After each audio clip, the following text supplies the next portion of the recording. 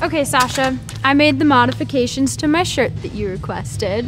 What can I do next? Well, I just finished hanging this batten for our next show, so why don't you help me plug everything in?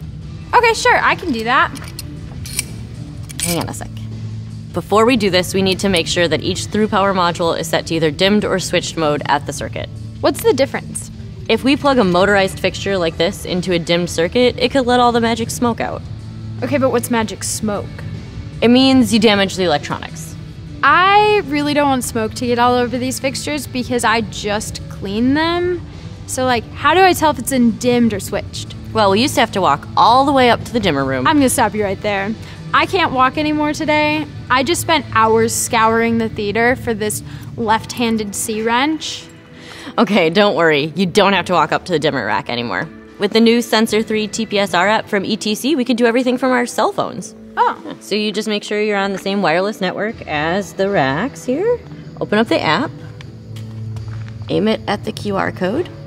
And your phone talks wirelessly to the dimmer racks. So I just click on Configure here, and I'll be able to see and change the mode for the ThruPower module. This one's in dimmed mode, which makes sense because we had a tungsten fixture here hanging for the last show. So I'll just tap Control Mode and pick Switched. And now it's safe to plug the fixture in. Okay, so you mean to tell me that I can change the mode, plug in a fixture, and keep all the magic smoke inside? Nailed it. All right, can I borrow your phone so that I can do the rest of them? How about you get the app on your own phone?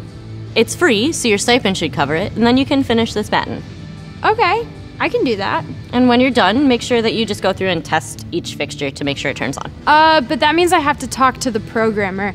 Don't worry, you don't have to talk to the programmer. You can do that from the app too. See? I just hit test output here, and the fixture turns on. Sorcery. It's not sorcery, but it is free, it is easy, and it's made for stagehands, even the interns.